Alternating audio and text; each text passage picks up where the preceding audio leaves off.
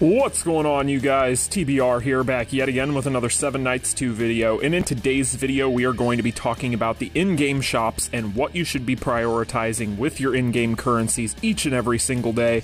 But before we get into all of that and more, make sure if you guys haven't already done so, you smash that like button and subscribe, and let's go ahead and hit the intro.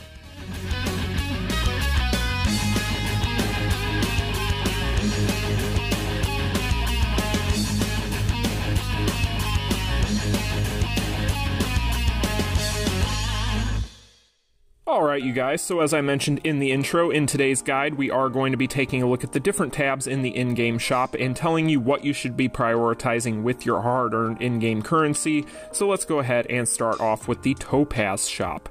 So with the Topaz shop here, the biggest thing that I can recommend to each and every one of you is going to be the selected rate-up hero summon tickets. The reason for this is, of course, these things are going to be very rare in this game, and this is going to be one of the few avenues that you have to reliably pick these up.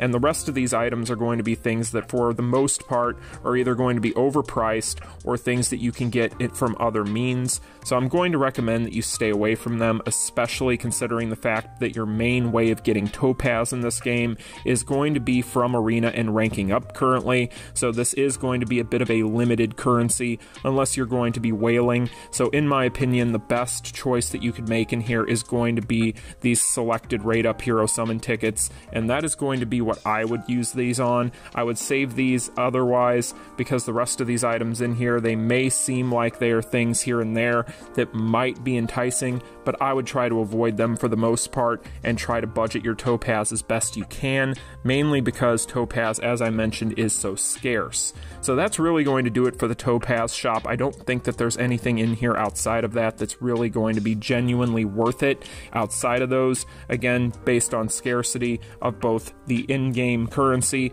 and the item that we're talking about here. So that is going to be the first thing. Next up, in the common shop. The common shop is pretty straightforward. You're basically going to be able to pick these items up with gold. In my opinion, at least what I picked up is going to be these different enhancement stones. So typically what I'll do is I will pick these up, mainly because I can go ahead and convert those in my crafting shop and get higher grade enhancement stones if I need them. So I do like to pick these up, especially considering the fact that if you are grinding appropriately, you should have quite a bit of gold in this game. So this isn't going to be as scarce of a currency, and therefore you can go ahead and pick up whatever your heart desires here, so long as you have the budget on the gold for it. But I would highly recommend the enhancement stones here. Otherwise, you can go ahead and skip this entirely because there isn't a whole lot here to talk about, but those are going to be the main things that are of interest to me. Now, taking a look here at the guild shop. The guild shop is very, very important.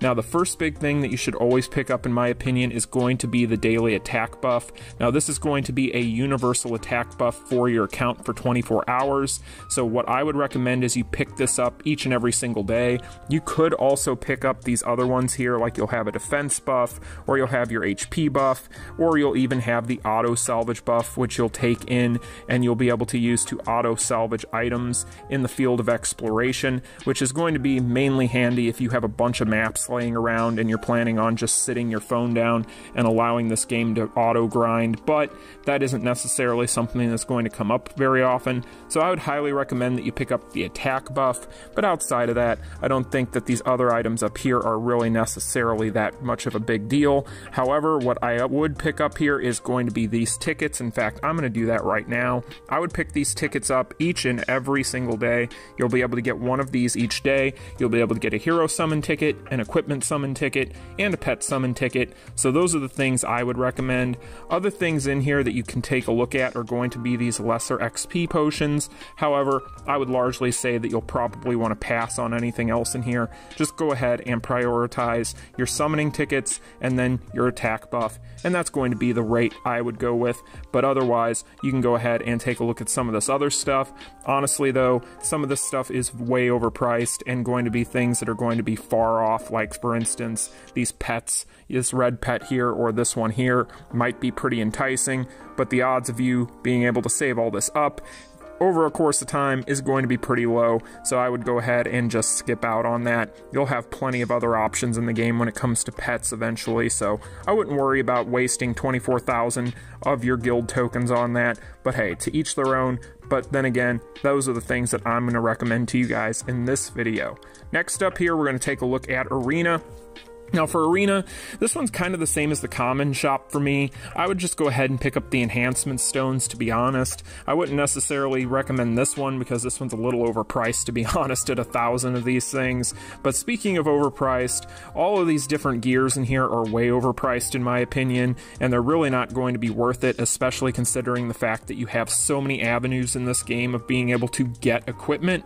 So I wouldn't necessarily recommend that you guys do that. I would just go ahead and maybe pick up these greater enhancement stones. Heck, you could maybe even pick up the rare ones, but I wouldn't recommend it.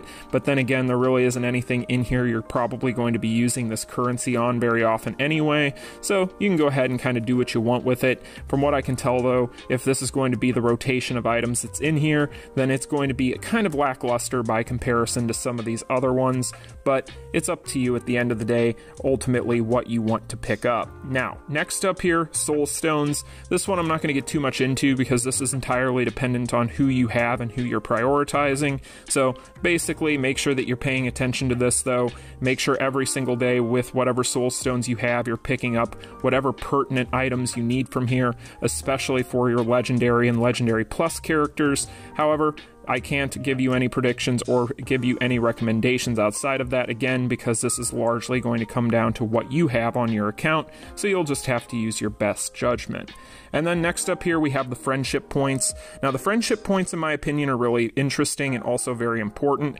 I highly recommend that you guys prioritize the soul stone entry tickets and the elixir refinery entry tickets, because those are going to be things that you need to level up your heroes.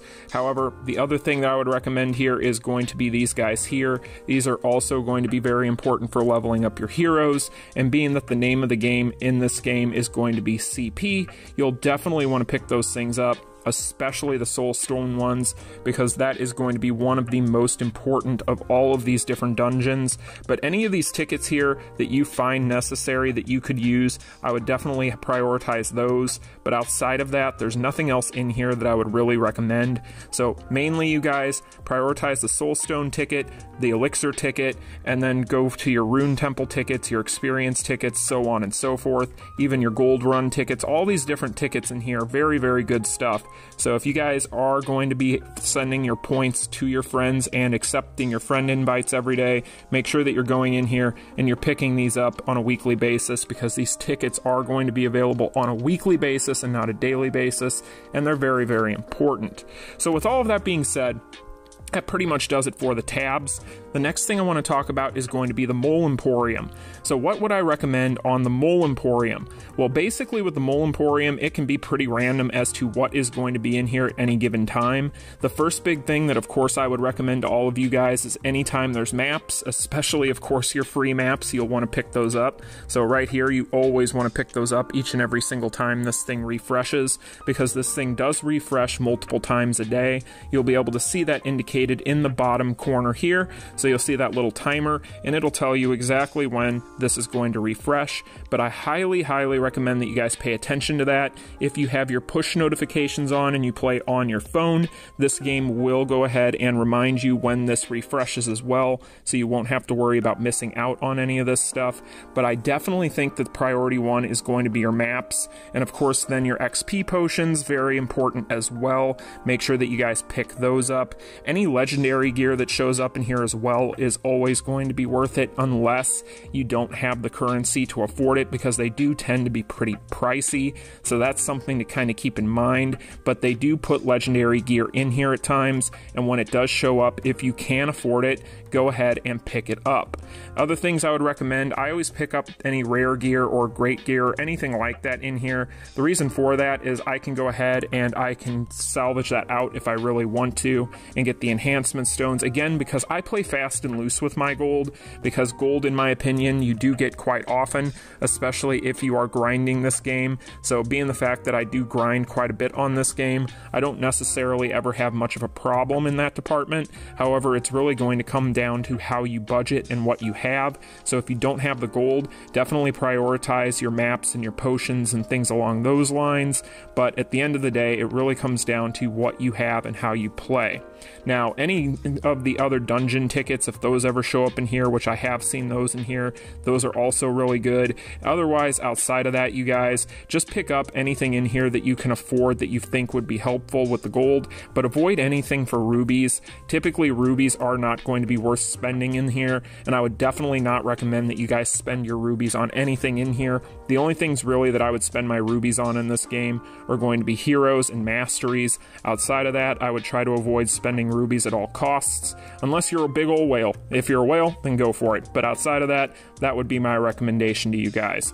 So anyway, you guys, I think that that is going to do it for today's guide. I just wanted to give you guys a quick guide on the general shop and the Mole Emporium today, because I know a lot of people have asked me what they should be picking up. So that should hopefully help you guys out. If you found it informative, make sure you smash that like button and subscribe, and I'll see you all in the next one. Peace. Continue.